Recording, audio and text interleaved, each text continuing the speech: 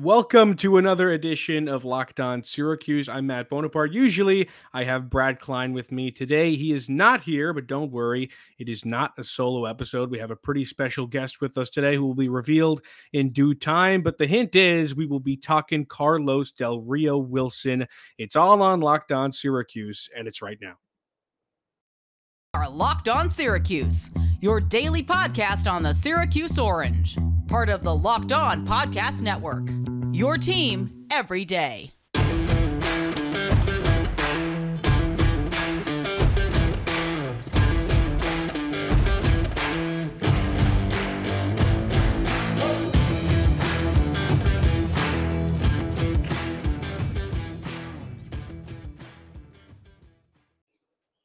Thank you for making Locked On Syracuse your first listen every day. We are free and available wherever you get your podcast. Now for our special guest drum roll, please. Conor Foster, the coach of Cartersville High School football. Conor, thanks so much for being here today. Yeah, absolutely. Pleasure to be here. Appreciate you having me. If you don't know Conor, he obviously the coach of Cartersville High School football, where Carlos Del Rio-Wilson, went to high school. And obviously, Carlos is the talk of the town in the Salt City right now. A transfer from Florida, and of course, a quarterback, highly rated. Some pretty big news for Orange fans. I know in Georgia, college football is on a bigger stage than it is in Syracuse, but this is pretty big deal for Syracuse right now. Yeah, and it should be. Carlos is a big-time player. I think you guys got a great player and a great young man, somebody that's really going to have a great opportunity to lead your program forward. Yeah, so the first thing I wanted to ask you, because we're in this kind of stage with Carlos Del Rio-Wilson where nobody really knows anything about him, and that's why I'm trying to get people like you to talk about him. So can you describe the man in, say, 3 to 5 words? What are the big characteristics that come to your mind when you think Carlos? Yeah, the first thing is competitor, tremendous competitor. That's one thing that he and I were able to see eye to eye on really quickly. I think he's got a servant heart. He wanted to come in and serve our team in any capacity, whatever was needed to win football games, whether it be playing quarterback or working in a different role. I just really appreciated those two things in particular about him. That, again, great competitor, great competitive fire, and then also being willing to serve his teammates, serve his coaches, and being willing to come in and also have great humility. I guess that would be word number 3. And again, you couldn't ask for better traits from a quarterback. Those 3 are where you'd like to start and build your foundation from. And Carlos has been talked about not only as a fantastic player, but we heard from Mike McAllister, a Syracuse football insider, not too long ago, that this is a guy that wants to serve his community. What can you tell us about Carlos off of the field as well? Yeah, again, the same attributes that make him a great football player are the things that I really enjoyed getting to know about him off the field. He wants to use football as a tool to, not only to improve his life and his family's life, but those around him, the communities where he's fortunate enough to play. Again, just very aware of the platform that he has and the opportunities that he has with being the quarterback of a program and having quite a voice and a big personality. Yeah, and Carlos, obviously, like I said, a 4-star prospect coming out of high school, goes to a pretty big program in Florida and decides after a season of a redshirt season that he wants to be elsewhere. Do you think that Carlos knows how cold it is in Syracuse, Conor? I mean, it's not Georgia. I'll tell you that right now. Yeah, well, I think that's insignificant to him. He wants to go play. He wants to go compete.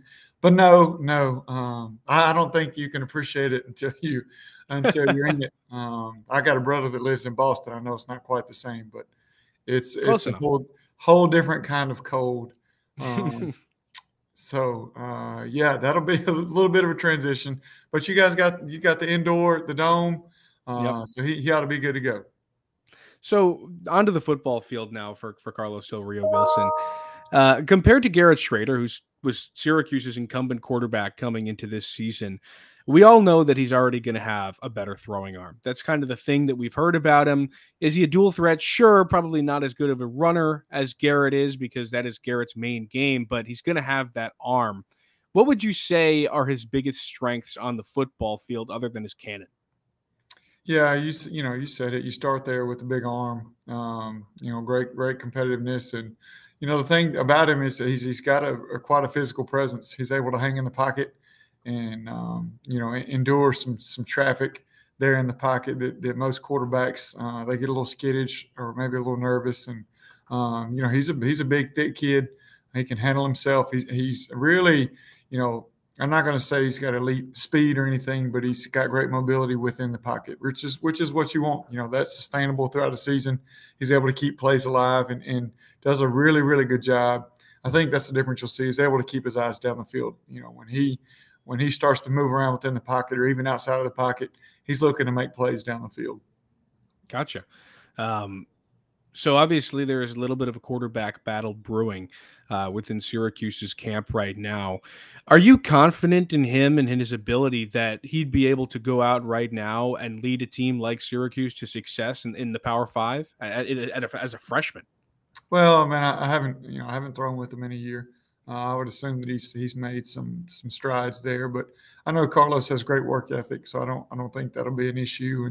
And I think Carlos understands at every level, the accuracy becomes more and more important.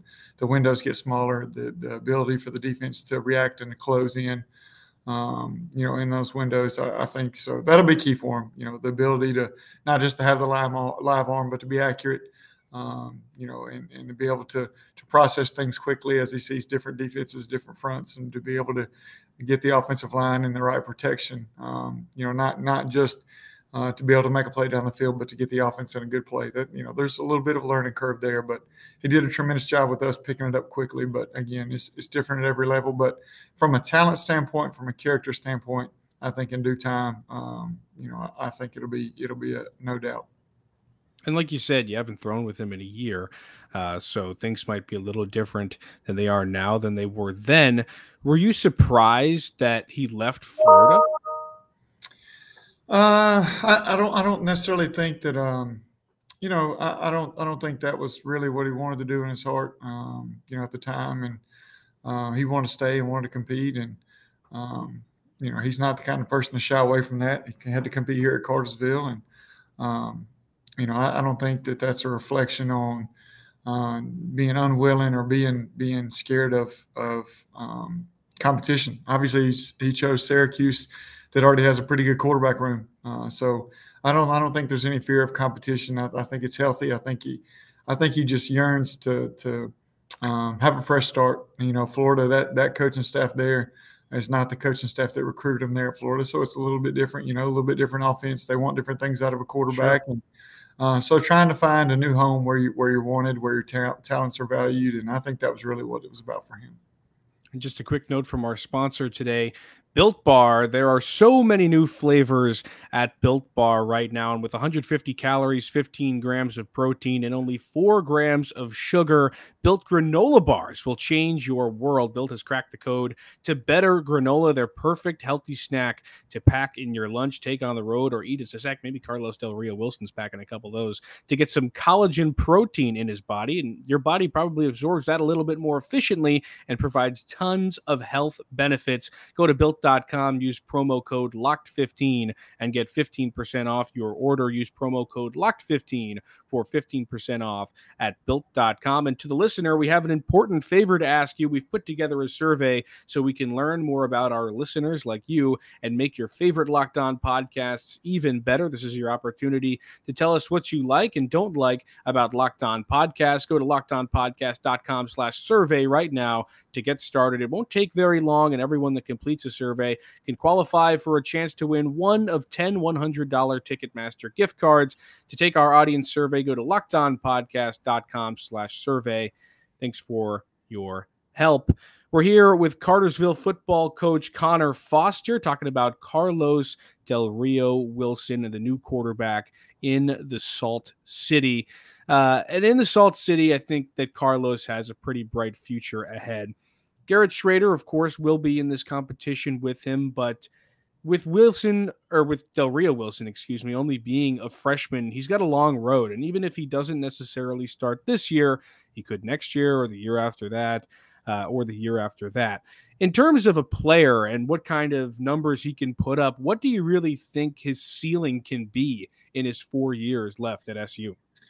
Yeah, I think he's got a really high ceiling. It starts with the arm talent, footwork in the pocket, some things that he's got to clean up. From our time here, projecting to the next level. But I think a really, really high ceiling. I think he's got a great opportunity at a program there in the ACC that's got some great opportunities out ahead of him as far as opportunity to move up within the conference and to really make some noise. It's a program that I know that is longing for some more glory years. Oh, you know it. And so I think that I don't think that everybody in the South appreciates the tradition there, but there's been so many big time players that have come out of Syracuse, and my hope is that Carlos is the next in line to a fan base that's just really, really hungry for the next big time player. And so I'm excited for him, not just from a football opportunity, but an opportunity within a fan base, an opportunity within a community.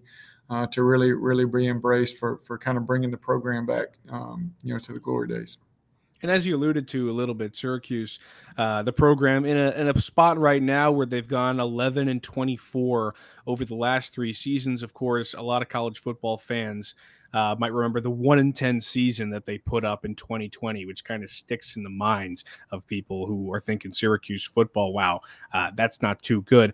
Of course, Dino Babers, he won that Camping World Bowl back in 2018, but ever since has been a little bit lackluster.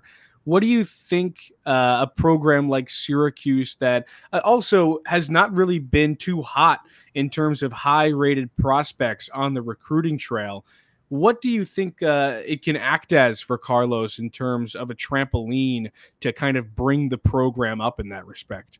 Yeah, I think you hit the nail on the head there. Great opportunity for him to have a ripple effect on the program, not just in the quarterback room, but in the recruiting world. To say, hey, this is a place where elite athletes can come and be developed and have the opportunity maybe to play early and compete on a big stage there. In Power 5 football, and in a great college town, in a great college environment, and a fan base that I think will really respond to some positive seasons. And again, great opportunity to go in there and compete in a conference that's not super top heavy. There's consistent consistent programs, but obviously an opportunity for Syracuse to improve there within the conference, and then to play on a big stage there in New York and across the country. So I think it's an opportunity for him, and I think you'll see somebody that embraces that wants to try to bring in more talent. That's got a great big personality. You'll see a big smile, an infectious personality. I think he's somebody that'll have, like you said, a trampoline effect on recruiting as well. Yeah, Syracuse being the only Power 5 program in the state of New York definitely does give it that extra oomph in terms of a stage. We talked about a lot of what Carlos is great at on the football field and what he is great at off the football field. What would you say is number 1 or 2 on your list in terms of things he should be working on, or maybe things you saw? Obviously, you said it's been a year since you've seen him, but what were the things that he needed to work on the football field the most when you were coaching? Yeah, just tightening up his footwork, being consistent there. Sometimes when you've got really an elite arm and elite arm talent, some of those kind of details, maybe there's not quite the same attention to detail with your footwork and consistency and mechanics. But, starting there, making sure he's got a good foundation, making sure he's consistent there, and then, just continue to improve upon the accuracy. And then the third thing, is just understanding situational football and understanding he's such a competitor. But sometimes, sometimes it's okay to punt. Sometimes it's all right to, if a series ends in a kick, it's going to be okay. Give your defense a chance. And, you love that competitive fire. You love the gunslinger mentality. But there's times, when we got to grind it out and punt the ball and win the game on defense. And I think I think he grew up in that capacity. I think you'll see continued growth in that area. Well, a competitor is certainly something Syracuse fans want. So that's definitely good news coming from you. And just to reach back into that memory bag one more time, do you have a favorite memory on the football field of coaching Carlos in a game or practice or something like that? I mean, there's lots of huge plays, lots of huge throws. I can think back in the quarterfinals against Ware County.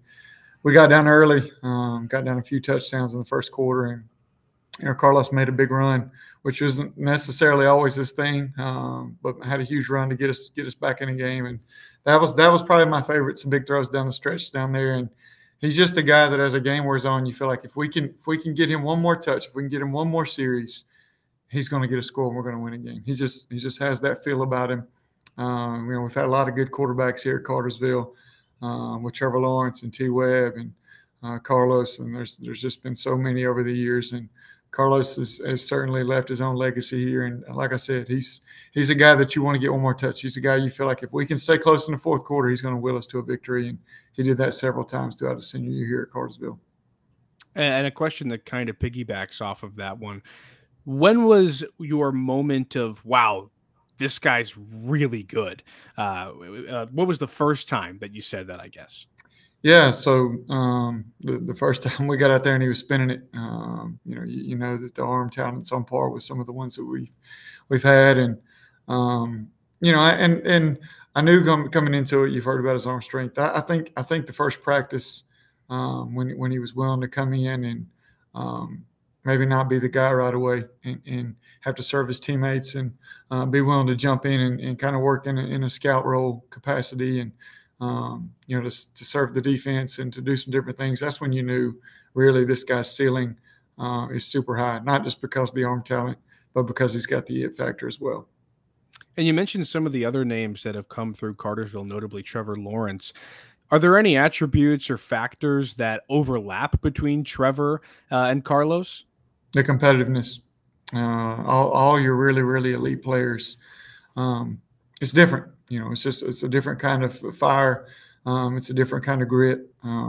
It's a different kind of confidence that those kids carry themselves with, and he's got it. He's got that part of the game. It's fun. It's infectious. It makes everybody around him better. Gotcha. Well, Conor Foster, thank you so much for joining us today. We really appreciate it. Yes, sir. I appreciate it. Good luck this season. Thank you. Thanks for making Locked On Syracuse your first listen today. Now make your second listen to Locked On NBA Big Board Podcast. Rafael Barlow, Richard Stamen, Sam Ferris, and Leif Thulin give fans an in-depth look into the biggest prospects, the latest player rankings, and of course, big boards. Follow Locked On NBA Big Board every day on the Odyssey app, YouTube, and wherever you get your podcast. Tomorrow, I will be back with Brad Klein, or maybe Monday. We'll have to see about that one, but hopefully we'll have some more Syracuse football recruiting news for you and possibly some more Carlos Del Rio-Wilson content. I'll see you then.